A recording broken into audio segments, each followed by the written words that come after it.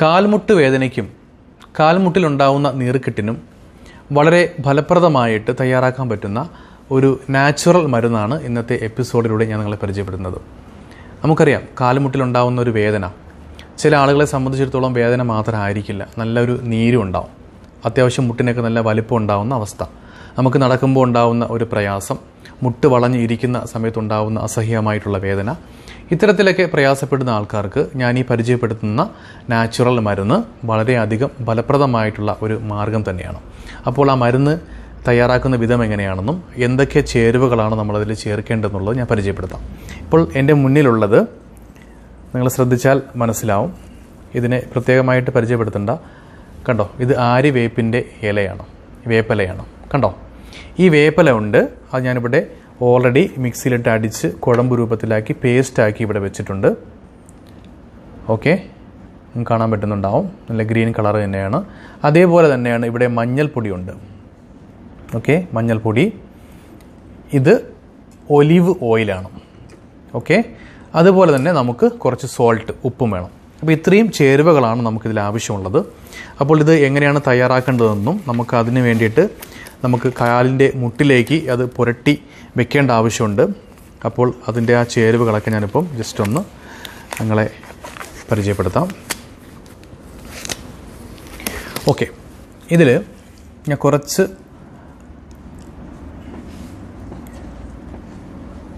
ഈ ആര്യവേപ്പിൻ്റെ പേസ്റ്റാക്കി വെച്ചിട്ടുള്ള ഞാൻ ഒരു 2-3 സ്പൂൺ, നമ്മളൊരു കാലിൻ്റെ മുട്ടിന് ഓരോരുത്തരുടെയും വലിപ്പത്തിനനുസരിച്ചിട്ട് നമ്മൾ എടുക്കേണ്ടി വരും കേട്ടോ, നമ്മൾ തയ്യാറാക്കുമ്പോൾ. ഓക്കെ, കുറച്ച് ഞാൻ എടുത്തു. അതുപോലെ തന്നെ ഒരു സ്പൂണ്, ചെറിയ ഒരു ടീസ്പൂൺ മഞ്ഞൾപ്പൊടി എടുത്തു, അതും അതിലേക്ക് ഞാൻ ഇട്ടിട്ടുണ്ട്. അതേപോലെ തന്നെ ഒരു സ്പൂൺ, 2 സ്പൂണ്, ചെറിയ 2 സ്പൂണ് ഒലിവ് ഓയിൽ കൂടി നമ്മൾ ഇതിലൊഴിക്കുക. ഓക്കെ, അപ്പോൾ ഇനി നമ്മൾ ഇതിൽ കുറച്ച് ഉപ്പ് കൂടി ചേർക്കണം. ഞാൻ ഉപ്പ് ചേർത്തില്ലായിരുന്നു. അപ്പോൾ നമ്മൾ കുറച്ചൊന്ന് നമ്മൾ ഈ മഞ്ഞൾപ്പൊടിയും ഒലിവ് ഓയിലും, ഞാൻ ഒരു ചെറിയ സ്പൂണാണ് കേട്ടോ, ഞാൻ അതിന് കണക്ക് പാകത്തിനാണ് എടുത്തിട്ടുള്ളൂ ഉപ്പ്. കാരണം ഈ ഉപ്പിൻ്റെയും ഗുണത്തെക്കുറിച്ച് നിങ്ങൾക്ക് എല്ലാവർക്കും മനസ്സിലാവും. നമ്മുടെ ശരീരത്തിലെ നീരിനെ നീരിനെയും വലിച്ചെടുക്കാനും അതുപോലെ തന്നെ വേദനയ്ക്ക് നല്ല ആശ്വാസം കിട്ടുന്ന ഒരു ഉൽപ്പന്നം തന്നെയാണ് സോൾട്ട്. അതുപോലെ തന്നെയാണ് ഈ ആര്യവേപ്പിൻ്റെ ഇലയെക്കുറിച്ചുള്ള ഗുണത്തെക്കുറിച്ച് അറിയാമല്ലോ.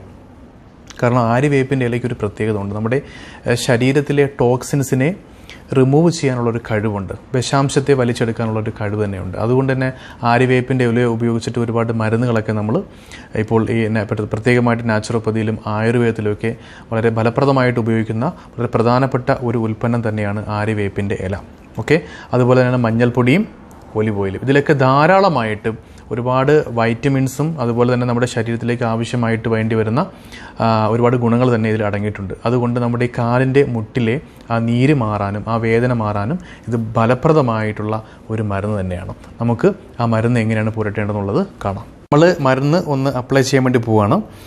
അപ്പം ഈ മുട്ടിൻ്റെ പുറം ഭാഗത്താണ് നമ്മൾ മരുന്ന് പുരട്ടി വയ്ക്കേണ്ടത്. എറൗണ്ട് ഈ നീ ജോയിൻ്റെ ഫുൾ ഏരിയയിൽ നമ്മൾ ചെയ്യണം. ഓക്കെ, അപ്പോൾ ഞാൻ ഗ്ലൗസ് ഇട്ടത് തന്നെ അതിന് വേണ്ടിയിട്ടാണ്, മരുന്ന് പുരട്ടാൻ വേണ്ടിയിട്ടുള്ള സൗകര്യത്തിന് വേണ്ടിയിട്ടാണ്. ഓക്കെ, അപ്പോൾ നമ്മൾ കണ്ടോ, കാരണം ആ ഒരു കുഴമ്പ് രൂപത്തിലായിട്ട് ഇരിക്കുന്നത് കൊണ്ട് തന്നെ നമുക്ക് ഈ മരുന്ന് ആ പേസ്റ്റാക്കി തന്നെ പുരട്ടാം. ഒരു ചെറിയൊരു തണുപ്പ് നമുക്ക് അനുഭവപ്പെടും.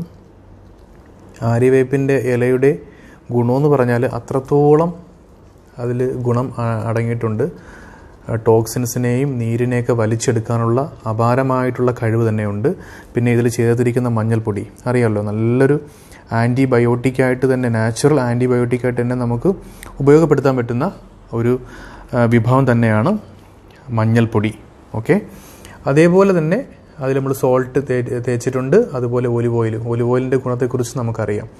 ഒലിവ് ഓയിലിന് നമ്മുടെ സ്കിന്നിൽ ഉണ്ടാകുന്ന പല വിഷയങ്ങൾ, അതുപോലെ തന്നെ നീർക്കെട്ട്, ഇതിനൊക്കെ വളരെ നല്ല ഒരു എഫക്റ്റീവായിട്ടുള്ളൊരു ഓയിൽ തന്നെയാണ്.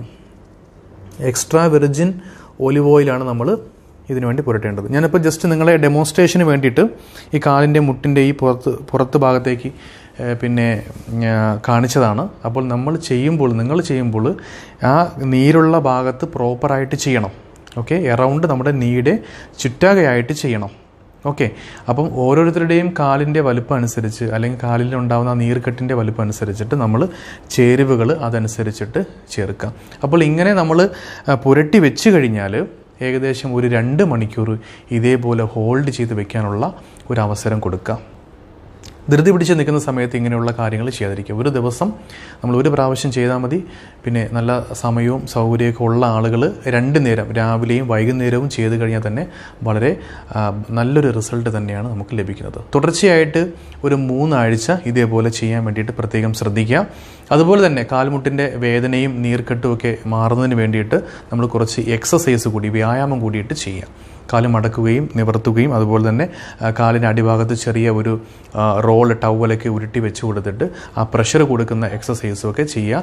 എൻ്റെ യൂട്യൂബ് ചാനലിൽ ഞാൻ അതുപോലെയുള്ള എക്സസൈസുകൾ വീഡിയോസ് ഞാൻ അപ്ലോഡ് ചെയ്തിട്ടുണ്ട്. അത് നിങ്ങൾക്ക് കാണാവുന്നതാണ്. അപ്പോൾ ഈ പറഞ്ഞ പ്രൊസീജിയർ ഞാൻ നേരത്തെ സൂചിപ്പിച്ച പോലെ 3 ആഴ്ച തുടർച്ചയായിട്ട് ചെയ്യുമ്പോഴാണ് നമുക്ക് നല്ല റിസൾട്ട് ലഭിക്കുന്നത്. അമിതമായിട്ടുള്ള വേദനകൾ അതുപോലെ തന്നെ നീർക്കെട്ടിനൊക്കെ വളരെ ഫലപ്രദമായിട്ടുള്ള ഒരു മരുന്ന് തന്നെയാണ് ഈ തയ്യാറാക്കിയിട്ടുള്ളത്.